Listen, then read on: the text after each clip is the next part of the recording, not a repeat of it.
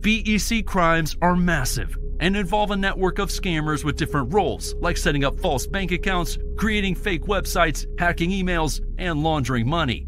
Money mules, often unknowingly involved in romance scams, help with the laundering.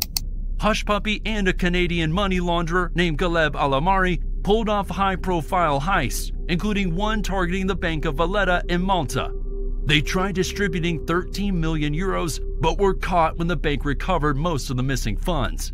Abbas continued flaunting his wealth on Instagram, posing in Fendi with a $160,000 sports car and showing off a new Bentley Bentayga for Valentine's Day.